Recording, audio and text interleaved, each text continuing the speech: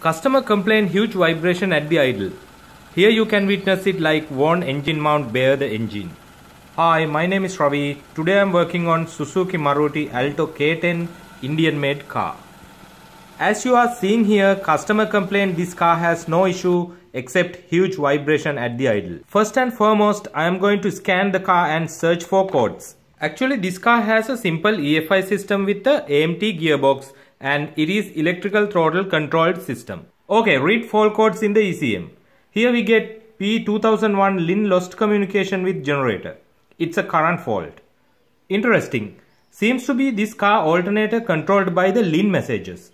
Anyway, is it possible to bring a vibration at the idle by a communication problem with the alternator? We have to do some tests to determine it. However, various reasons could cause to idle vibrations.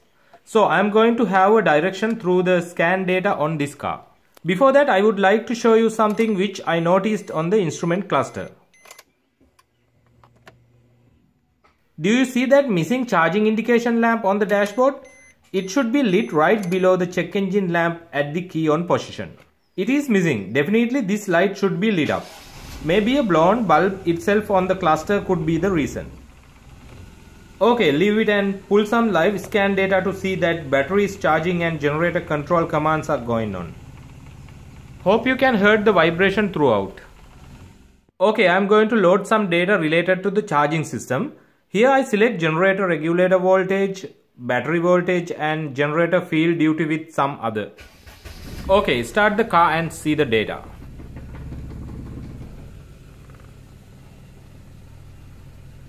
Here you can see battery voltage went up to 14 volts around, that indicate alternator is doing his job. Next, generator regulator voltage which indicate COM in the within brackets shows 14 volt. That means alternator is doing his job and talking to the ECM and send the data to inform the voltage at the regulator. Interesting, but here the generator field duty is 100%, which is not normal at the idle. What it means? Fully loaded or anything else? I have to do some more tests for determine what is going on. First I hook up the scope to see the LIN bus communication signal. Today I am using picoscope 2204 a 2-channel oscilloscope. Because as it support for communication bus decoding, I would be able to decode LIN bus messages on this diagnosing. I will show you how to do that and does it really important for the diagnosis. Before that, I will show you the wiring diagram of the charging system of this specific car. Okay, here it is the charging system wiring diagram. This white and red wire is the alternator controller LIN bus. It is a single wire serial communication bus. The other wire is the alternator B post to battery for charging. It is clear and simple. This serial bus send and receive data that control the alternator and inform the alternator outputs to the engine control module. So, I am going to hook up a piercing probe on this white and red wire to see the LIN bus activity. Okay, here I pulled out the connector socket from the alternator. Somebody has been here and messed the wiring connection on this socket. No problem, let's see what happened. Anyway, I would like to see the LIN bus activity here while bus is off. Therefore, I disconnected the bus line connector from the alternator. Because then we could observe that what will do the alternator when the bus off and no communication situation. Okay, then key on first and scan for the codes again while bus is off. I need to check will it set a new fault code. Yes, it has been set another code. U0073 control module communication bus off.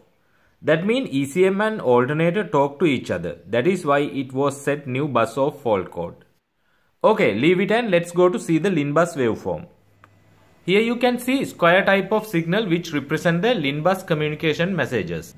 Seems to be even the bus off ECM is sending messages to the alternator. Anyway, don't be misled as these square wave type of signals are the pulse width modulation signals to control the generator field duty. Obviously, these are the LIN bus communication signal. Okay, let's decode these LIN bus messages using the picoscope software. Picoscope has this great feature that decode any kind of bus that we are using in the automotive field such as K-line bus, LIN bus or CAN bus. Even though we decode these bus using the picoscope, we will be never able to read or understand those messages. Because of those messages are decoded into a binary or hexadecimal pattern. Therefore, we will understand nothing as automotive diagnosticians. Only thing we can see that those messages are in a valid format. Here you can see hexadecimal values in a colored label trace under the LIN bus communication signal. Remember that LIN bus communication signal always stay around the battery voltage and pull down to the ground as a square wave for represent the data bit when it is transferring data. If we go back to the case study that we are doing while before, this LIN communication system bring the messages from ECM to the generator to control the generator field duty and bring back data from generator to the engine control module. We should have an idea about how this communication system works on this specific case study.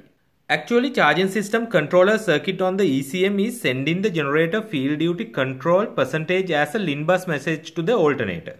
Then data transceiver on the alternator integrated circuit receive those messages and translate them and grab the duty cycle command to control the generator field.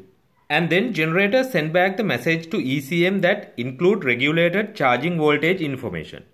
Single wire communication bus doing multiple job accurately and more faster. Even though LIN bus is a 10 kbps slow speed, it is more than enough to this kind of non-safety critical operations. Okay, let's connect the bus line back into the generator and start the engine, and we'll see what is going on the LIN bus communication signal. Because as we have a LIN bus communication fault code, we need to verify that the bus is communicating properly even after we connect the bus into the generator.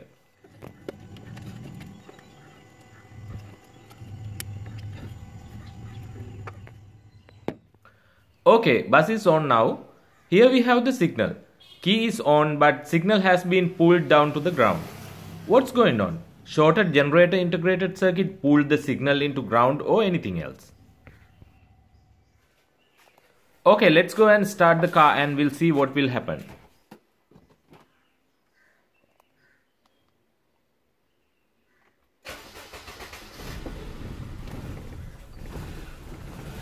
Engine was started but badly shaking and hissing.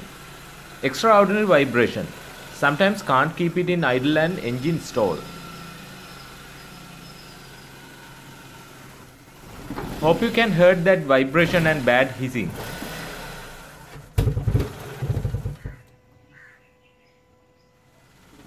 Anyway, bus is online now. It's sending messages. That means no any interruption for communication between PCM and the generator. But I really don't know what messages they are exchanging. But I can see data packets are throwing. Okay, I'm going to change the time division and grab more data into a one page. And then analyze its decoded data to see what's going on this LIN bus communication. Here is the saved waveform file.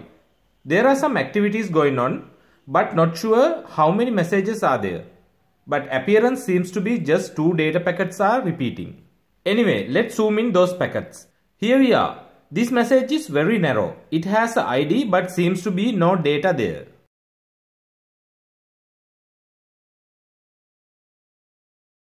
Here is another message.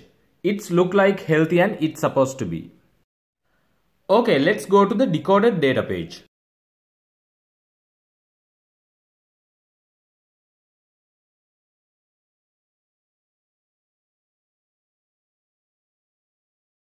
Look at this. Protected identifier field has only 2 IDs repeated continuously, E9 and 61. My assumption is right. This specific LIN bus transferring just 2 messages. If we go to the data field here, only the E9 identifier has data, and it has been checked by classic checksum field which indicate as valid message.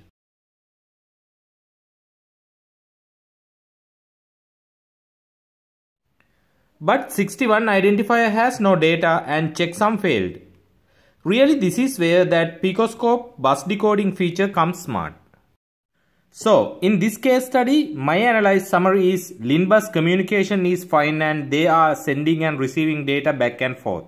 But on this communication system has only one valid message. Therefore, my assumption is ECM charging controller circuit is not communicating and not sending generator field control duty to control the generator. But the generator sends its output data to ECM, that is why we get regulated voltage amount in the scan data. So I believe that is the only one message we are seeing here in this LIN bus communication waveform. Same times I have another witness to prove my assumption of the ECM charging controller system is not functioning. Do you remember that we have no charging indication lamp on the dash? I opened the dashboard and take out the controller board and did some inspection. Sorry for that, I was unable to capture some video footages on it. But I realized that charging indication lamp was lit when I did a diode test using a multimeter on that LED lamp. That means lamp is fine itself. Here is the instrument cluster wiring diagram of this specific car. Look at this. There is no specific dedicated wire to find for charging indication lamp.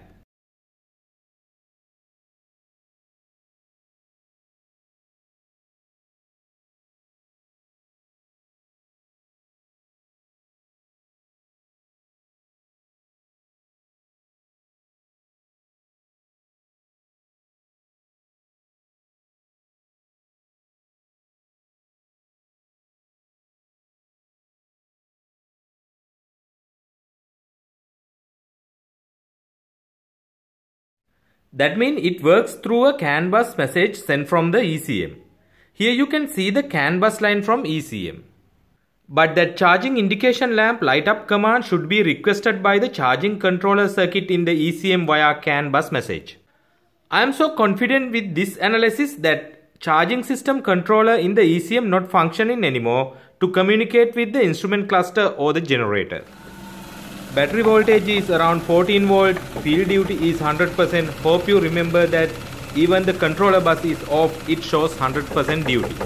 That means charging controller system in the ECM not control the alternator. I believe it is not sending controlling messages to the alternator. Then alternator goes into default charging settings like 100% duty. Then alternator produce the field with his maximum strength. But idle RPM of this 3-cylinder car is not capable to bear that additional alternator load. So, I am confident enough to call on bad ECM. This car need a ECM or repairing the charging system controller circuit on the ECM. This car brought to me by a used car sale. Nobody diagnosed this bad idle vibration. However, I am going to inform my diagnosis result to them and further repairing works depend on their decision. We'll let you know further updates if I get. Anyway, thank you for watching. Stay subscribed with us for more diagnostic videos.